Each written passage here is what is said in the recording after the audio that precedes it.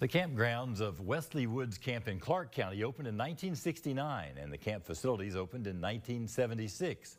It continues to be an important place for many people. With all outdoor activities right now, being mindful of how you're spending time in the Kentucky heat is key. Josh Short went to the camp to see how staff is making sure everyone is safe. This is something you'll commonly hear at Wesley Woods Park. Campers shouting with joy as they take in what the camp offers and what it's been offering for years.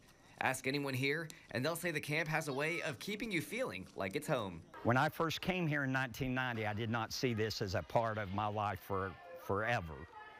And then when I came in 1990 and 91, I was just a senior counselor, and the week seemed very long, and it was a very hard job. And then it was just placed on my heart that I wanted to be the director. So in 1994, I became the director. Even in the summer heat, campers are staying hydrated to keep the fun going. With how hot it's been recently, camp staff are taking extra precautions to make sure the fun in the sun isn't cut short. One of the biggest things that we do is it's water. Water is the main thing to keep yourself hydrated in this. So we have water stations after every session. They can do drinks of water. Ice cold water is what I suggest in all of those things.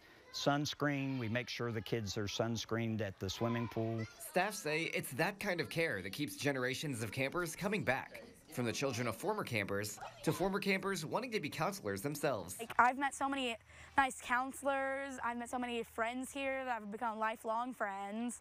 And then when I counsel, I get to meet all these new ones that one day will be counselors like me. Even though it's been hot out, it's still important for the kids to get out and play, with the campers saying hitting the water and fishing are perfect ways to enjoy these summer days. Josh Short, Fox 56 News.